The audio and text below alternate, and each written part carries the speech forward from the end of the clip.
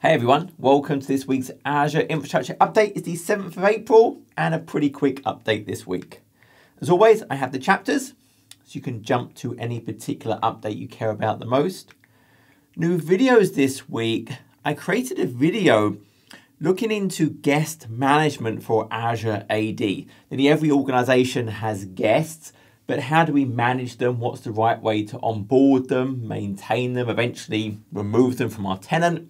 So I went through all the different lifecycle elements and the technologies that can help us with that. And then I created a video just about if I'm using GitHub and I'm doing deployments into various cloud services, but I used Azure as an example, what's the best way today available for that authentication? How do I authenticate my workflow to, for example, Azure without having to have some secret stored in my GitHub repository? So I walk through how we can use OpenID Connect for that authentication. Then on to what's new. So on the compute side, the DL SV5 and the DLD SV5, remember the small d means it has temporary storage. We now get the choice, do we want that temporary storage there or not? Well, these general purpose VMs have now gone GA. Now, the term general purpose is interesting for these. Normally, general purpose, there's a ratio between the virtual CPU and the gigabytes of memory. It's typically 1 to 4. What's special about these is it's a low, the L, amount of memory. So it's now a ratio of 1 virtual CPU to 2 gigabytes of memory. I think it's still considered general purpose because of the types of processor. It's not a specialized processor, but the big deal about these is it is a lower amount of memory.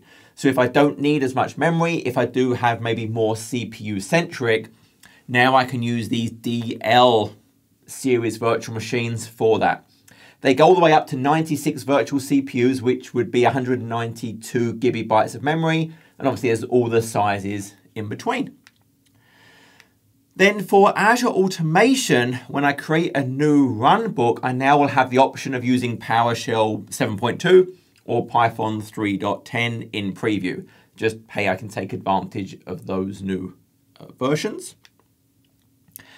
And then for Azure Backup, if I'm using Ultra Disk, I will now have the ability to include that data disk as part of my backup. Remember, Ultra Disk gives me the lowest possible latency. The IOPS and the throughput are independently configured and dynamically changeable. So while the disk is in use, I can change those dials for IOPS and throughput and obviously pay for the amount of IOPS and throughput I have at any given moment in time. Well, now if I'm using an enhanced policy for Azure Backup, I can include those Ultra Disks. Now this is in preview, it's only certain regions today, but we can see that's coming. On the networking side, so this is an interesting one. So if I'm using an App Gateway v2 SKU, I now have this private option available in preview. So App Gateway, up till this, has always had a public address. I could have a private as well, but it had to have a public. What this lets me do is no longer have that public address required. I just have a private address. Now that adds a few interesting things. If I think about what I had to have in the past for network security groups, I had to have a certain amount of outbound. I couldn't deny all outbound. I had to allow communication inbound from the gateway manager. Well, that's not required anymore. For my user-defined routes, I could not have an all-zero next hop to a virtual appliance. I could not have false tunneling, i.e. an all zeros advertised via BGP from something. Well, now I can. So with this private app gateway, I get more flexibility on the NSGs and the user-defined routes. And of course, I don't have to have that public IP address. And then there were a few retirements. I didn't include them all, but ExpressRoute public peering, that's retiring, going away end of March 2024.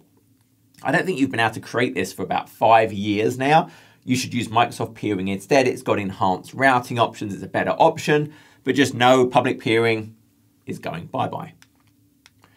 On the database side, so PostgreSQL single server is retiring 28th of March 2025. Single server, doesn't support any of the newer versions of Postgres. It's got none of the flexibility of configurations or the functionality of the new flexible model.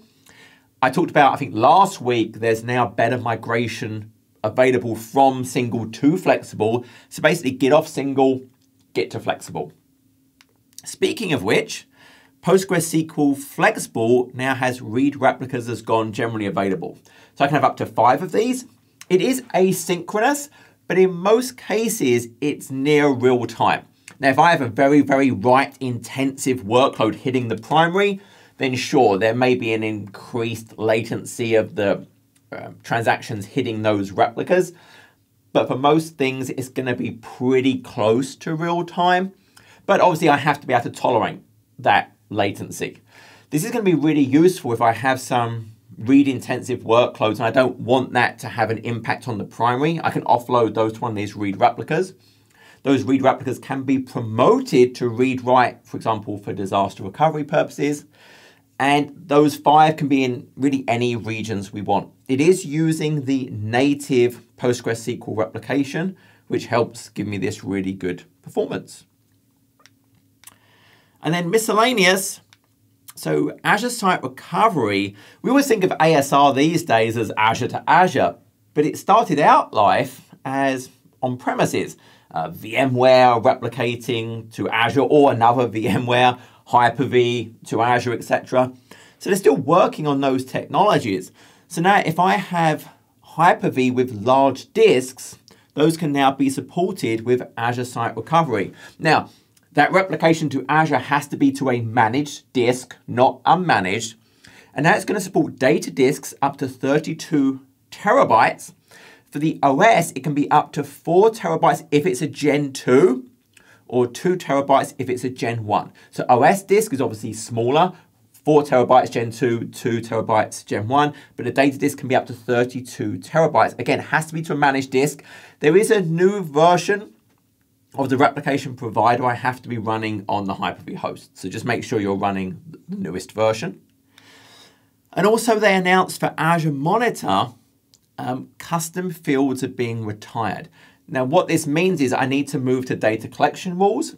As part of data collection rules, I can use KQL for transformations on the attributes coming in and populate into my own values I want. So I can still achieve the same thing, but the mechanism is moving from this custom field concept to instead use data collection rules and its KQL transformations. But I have until end of March 2026, so you have quite a long time. And that was it. I said it was a quick update this week. I hope that was useful. Until next video, take care.